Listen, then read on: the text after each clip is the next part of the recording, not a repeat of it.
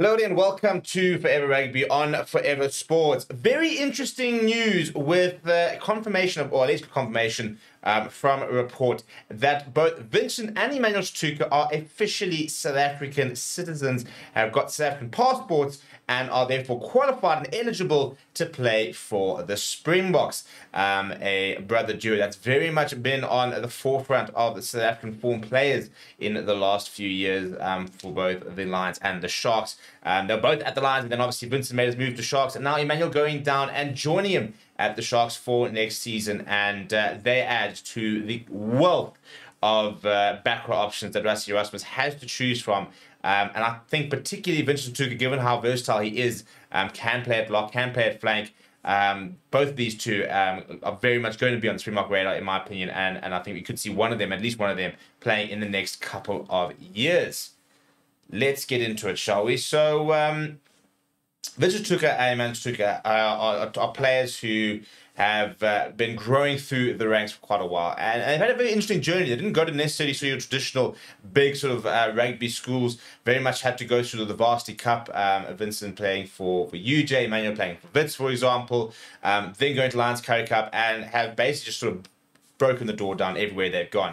Vincent Tshituka, about 2 years ago when he was playing for Lions, I think he cleaned up about 4 or 5 Man of the Match awards. He left to the Sharks, and Emmanuel kind of sort of picked up where he left off, and was one of the best players for the Lions this past season. He's also made the move down to the Sharks, which wasn't, I don't think it's been the best move so far for Vincent. He struggled a bit with injury when he first got there. Now starting to play a bit more regularly. We know that Vincent Tshituka is, for example, has been on the radar before because he was actually in that sort of Springbok Gold versus Springbok Green match a few years ago during COVID. And when I spoke to him, for example, we actually had him on the channel.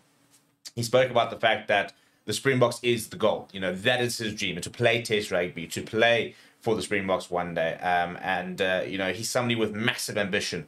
When I spoke to him about moving to the Sharks, for example, he spoke about the fact that whilst he loved playing for the Lions, and you know, he appreciated basically, like, you know, he was the best player really for them, he wants to be a star amongst stars. So he wants to be able to go to the Sharks and continue to be the best player, despite there being an Eben Etzebeth, an Andre Esthuizen, for example, you know, your Oxley Chase, Bongi Mbonambis, you know, those sort of players. And he still wants to be considered one of the best players there because he wants to be a test match player.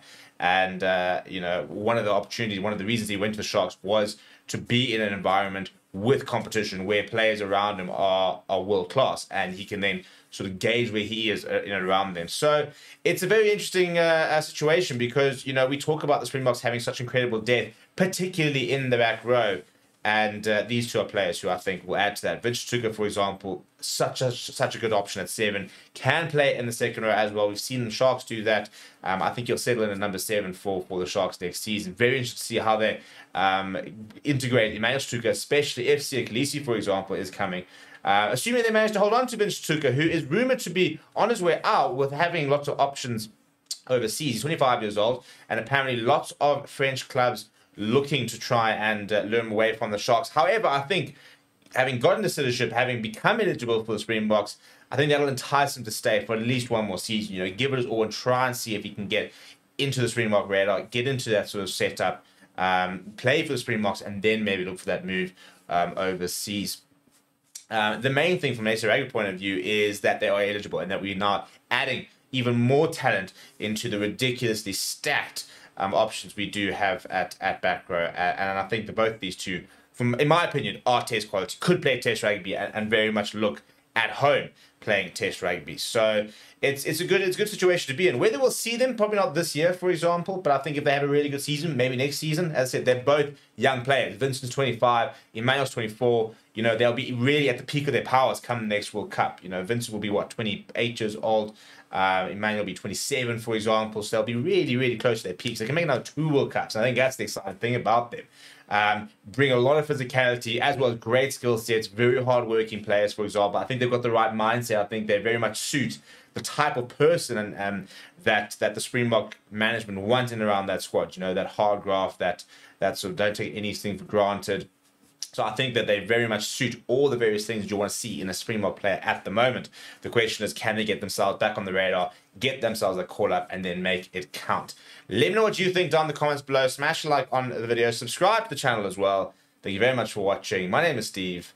I'll chat to you soon.